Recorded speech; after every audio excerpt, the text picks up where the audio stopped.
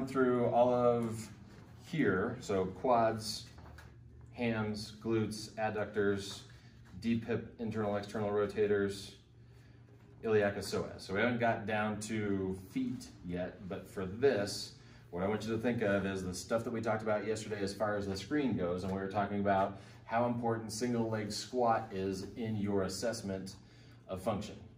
Okay, so we talked about the importance of, so give me a couple of reasons why a single leg squat is important. Stair climbing. Okay.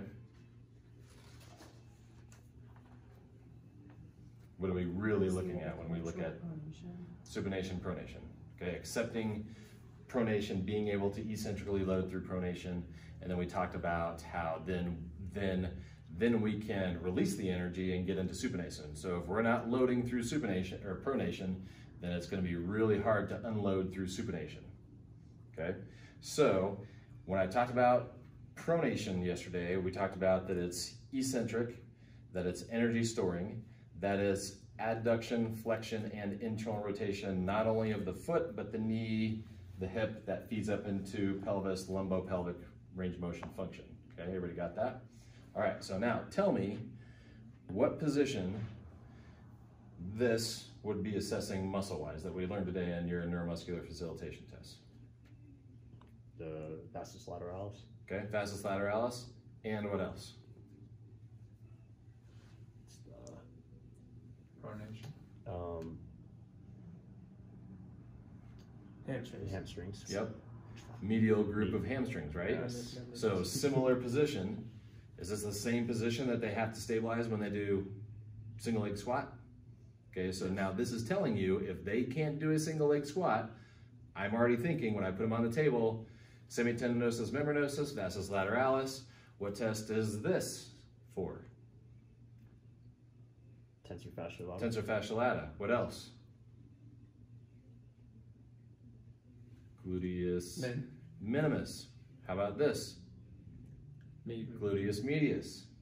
All pronators, all eccentric loaders. So now the light bulb should be going off and going, oh, that's why that was happening with the single leg squat.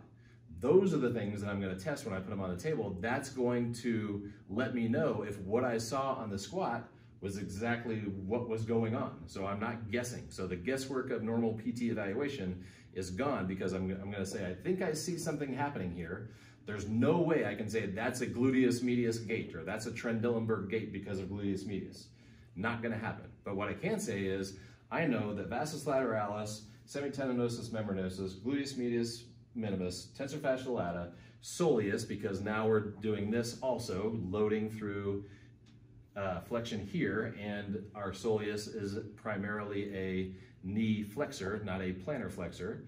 All that stuff fits together now, so when I put them on the table, this makes sense, and I can say, yes, they failed 3 muscles that would have helped them had those muscles had normal facilitation in the functional screen. So now when I get them up, I'm going to prove my work and say, okay, now let me see you do a single leg squat. They're going to do a single leg squat with normal pronation, supination, control, no pain, normal function, and now I just proved what I thought was going on was going on. So there's no more guessing. Let's go.